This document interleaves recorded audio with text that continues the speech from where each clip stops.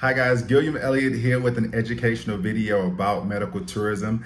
Today I want to talk about a little known, talked about growth hack in the medical tourism industry. And it's how you can generate more revenue for your company and how you can generate more streams of income by the trips that you already facilitate.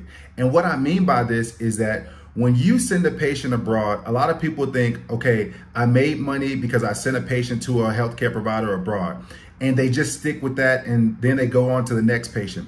But the secret to growing any business to its full potential is your reoccurring revenue. And what I mean by that is continuous revenue from one source. Let's say you send a patient to an overseas healthcare provider that you have a relationship with and you get compensated for that. They pay you for that. That's one patient and you got paid one time off of that. But what happens if that patient goes back at a later date? Or what happens if that patient goes with a companion or a spouse or a friend? Are you getting paid if that spouse or that friend gets a procedure too? A lot of facilitators aren't getting paid for that. So in your medical tourism agreement with these overseas healthcare providers, you need to have clear statements in your contracts that say you will be compensated or paid from any individual that comes from your original referral. Anybody they bring on that trip with them and they get a procedure done, you want to be compensated for that. You want to be paid for that. And it needs to be in your contracts, because if it's not in your contracts, they're not going to honor it. And it's also really important that you keep an open line of communication with your past clients, because they might go back at a later date. And if you don't have a relationship with them and you're not in communication with them, you don't know what's going on. You want to make sure that you're constantly following up with them even after the procedure, and make sure that you keep a line of communication open.